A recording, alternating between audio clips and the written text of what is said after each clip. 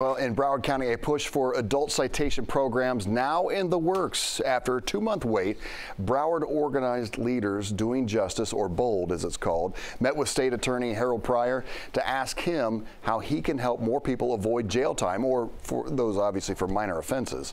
The group estimates that thousands of people could avoid arrest or jail time if local law enforcement agencies would just use the adult citation program. The Broward State Attorney's Office says that it is solely up to the discretion of law enforcement officers. And what we agreed to is that by the end of March, the end of the first quarter of this year, that he's going to set up a meeting with himself, BSO, the largest law enforcement agency in Broward, and the members of our team to go over and come up with a plan for implementing this process. BOLD Justice hopes to have another update on what's changed in March.